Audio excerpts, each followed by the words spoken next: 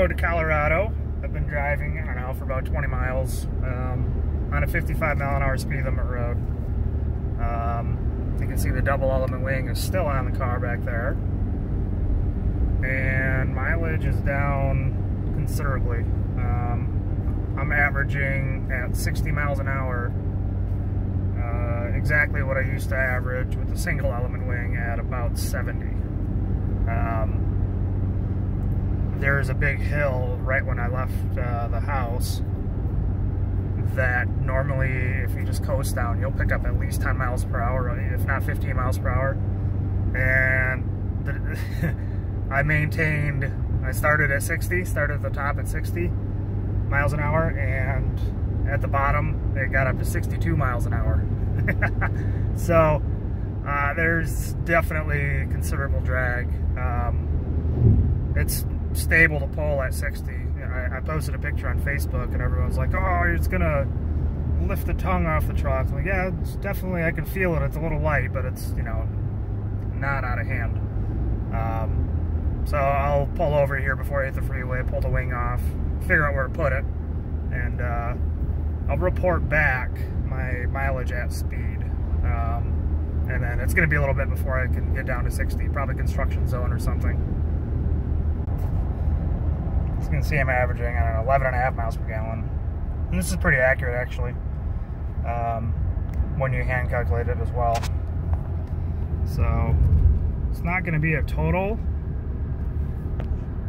savings when I pull the rear wing off, because you can see the front wing there. It's virtually clean air bouncing around there. Not bouncing, but yeah, it's got clean air. So, definitely still some drag on the front wing area, but it is what it is. But you can see the rear wing, it's pretty stable. People behind me are definitely reaping benefits of the draft.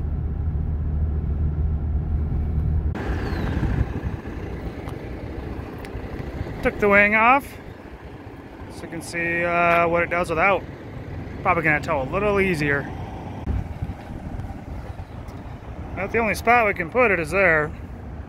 So I brought some blankets, I'll wrap it up, strap it down somehow.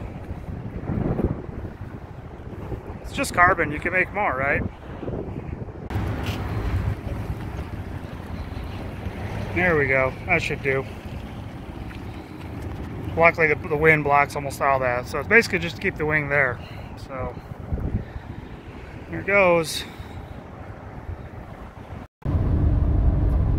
So I've been trucking along at 74, 75 miles an hour for about an hour now, and we're doing better mileage than we were doing at 55 or 60 with the wing on, so that's pretty sweet. I'm estimating that it would do, I don't know, 16 or 17 miles per gallon easily without the wing at 55 or 60, so next chance I'm stuck down at that speed, I'll get a calculation. Alright, I'm in a construction zone. Doing this safely, of course. I've been driving for quite a while now at 74 miles an hour, and I'm at that mileage, so down at 60 miles an hour, which is the speed limit.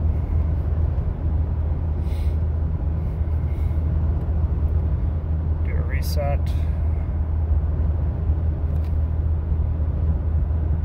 See what it's doing for mileage at 60 miles an hour.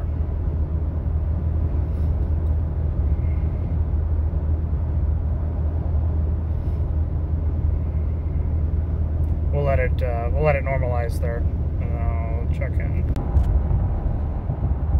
All right, a few more miles down. I got to speed back up, but it's obviously substantially better. Let's say 4 miles per gallon on average better at 60 miles an hour.